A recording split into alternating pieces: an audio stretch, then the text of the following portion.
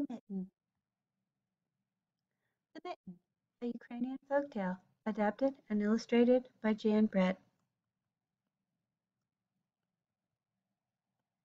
Once there was a boy named Nicky who wanted his new mittens made from wool as white as snow. At first his grandmother, Baba, did not want to knit white mittens. "If you drop one in the snow," she warned, "you'll never find it." But Nicky wanted snow-white mittens, and finally Baba made them. After she finished, she said, "When you come home, first I will look to see if you are safe and sound, but then I will look to see if you still have your snow-white mittens." So off Nicky went, and it wasn't long until one of his new mittens dropped in the snow and was left behind. A mole, tired from tunneling along, discovered the mitten and burrowed inside. It was cozy and warm and just the right size, so he decided to stay.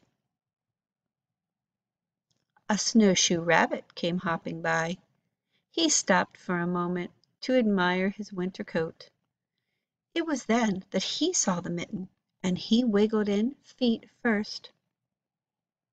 The mole didn't think there was room enough for both of them, but when he saw the rabbit's big kickers, he moved over. Next, a hedgehog came sniffling by. Having spent the day looking under wet leaves for things to eat, he decided to move into the mitten and warm himself. The mole and the rabbit were bumped and jostled, but not being ones to argue with someone covered with prickles, they made room. As soon as the hedgehog disappeared into the mitten, a big owl, attracted by the commotion, swooped down. He decided to move in also. The mole, the rabbit, and the hedgehog grumbled, but when they saw the owl's glinty talons, they quickly let him in. Up through the snow appeared a badger. He eyed the mitten and began to climb in. The mole, the rabbit, the hedgehog, and the owl were not pleased. There was no room left, but when they saw his diggers, they gave him the thumb.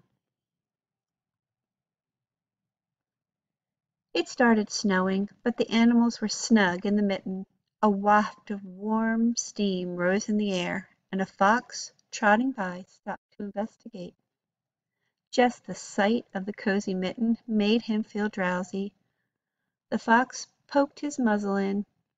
When the mole, the rabbit, the hedgehog, the owl, and the badger saw his shiny teeth, they gave the fox lots of room. A great bear lumbered by. He spied the mitten, all plumped up. Not being one to be left out in the cold, he began to nose his way in. The animals were packed in as tightly as could be, but what animal would argue with a bear? The mitten swelled and stretched. It was pulled and bulged to many times its size, but Baba's good knitting held fast. Along came a meadow mouse, no bigger than an acorn. She wriggled on into the one space left and made herself comfortable on top of the great bear's nose. The bear, tickled by the mouse's whiskers, gave an enormous sneeze. "Ah, ah, ah, ka-choo!" The force of the sneeze shot the mitten up into the sky and scattered the animals in all directions. On his way home, Nicky saw a white shape in the distance. It was the lost mitten, silhouetted against the blue sky. As he ran to catch his now snow-white mitten, he saw Baba's face in the window. First she looked to see if he was safe and sound, and then she saw that he still had his new mittens.